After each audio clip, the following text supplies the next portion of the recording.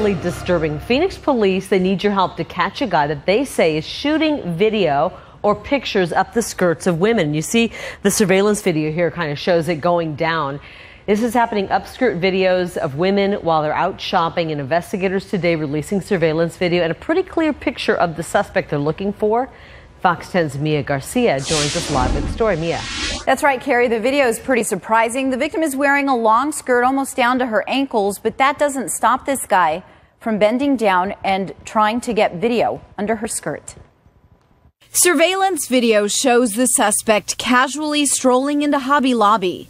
Minutes later, without even hesitating, the suspect pulls out his cell phone and starts getting video under a shopper's skirt. It's Hobby Lobby. I mean, come on, of all places, it's a craft store. It's not for, disgusting guys who want to come and get their own peep show. Phoenix police releasing the video hoping to catch this guy.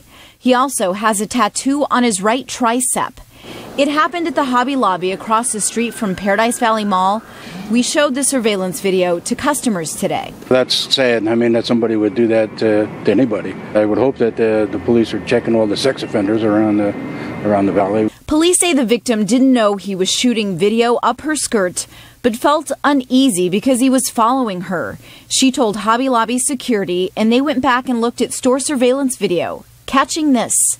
Police say upskirt videos are becoming more and more common as cell phone and hidden camera technology gets better. Don't you think you have a right to wear whatever you want to wear in public without being accosted or taken advantage of? I guess that's where you're going to find most of the women at is Hobby Lobby, but I mean, come on, go to a strip club if that's what you're looking for. And police say the victim in this case did the right thing. She didn't know what he was doing, but she felt like something wasn't right, so she reported it. Police are asking anyone who recognizes this guy to call Silent Witness. That number is 480.